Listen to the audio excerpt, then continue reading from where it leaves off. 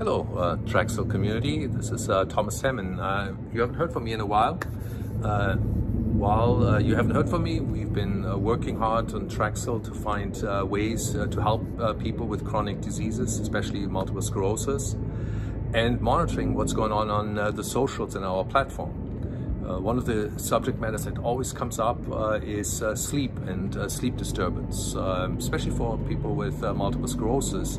That is a huge burden and often not talked about. So wanted to just take a second to go over this and the way we understand this. Sleep is one of the things that we find is natural to be tracked. So especially as you have a chronic condition that comes and goes, worsens, improves, and is undergoing certain interventions such as medical treatments, it would be really important to know how those things affect your sleep, how maybe medications affect your sleep, how certain activities affect your sleep. Because fundamentally, sleep is really, really important. You guys all know how it feels after a restful night of sleep, how much more energy you have, how much better your brain works. So for the brain and the brain's function, a good night's sleep is really, really, really tremendous good therapy. Now it eludes many of us. Many of you guys have reported this, so what can you do? So one, understand better what the problem is, how many hours a night you sleep, when you sleep, and then track also activities. Sometimes, for example, a certain activity during the day really makes the sleep difficult. You guys all know that maybe drinking stimulants like coffee later in the day could affect your good night's sleep. But other things as well, especially certain regimens in medication intake. So when you track your sleep in relationship to your activities, reporting this back to your healthcare providers could be tremendously helpful for them to better understand, to help you better. So with multiple sclerosis, it is not as simple to say, okay, this is the condition and it causes insomnia.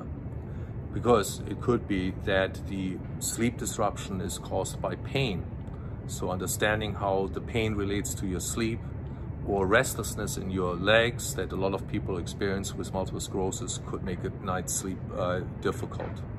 Excessive daytime sleeping, napping, or fatigue then can exhaust the abilities to sleep at night, and that could make it very difficult to have a good, restful sleep. Breathing issues, issues of immobility.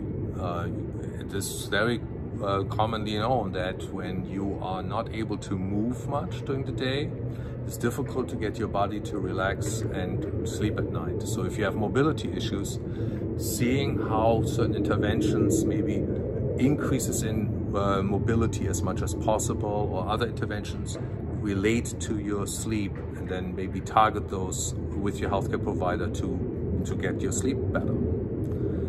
Ultimately, also there are side effects to some of the medications.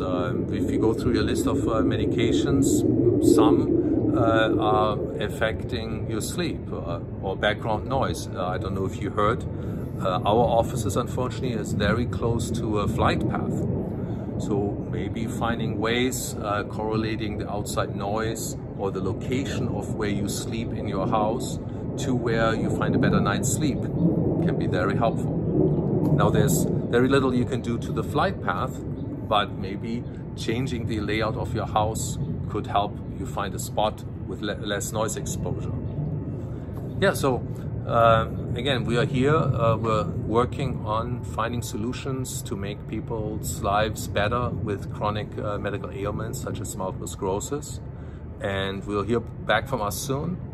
Please post things that you're interested in. Whatever you mention, we'll go through it and we'll find topics to chat about.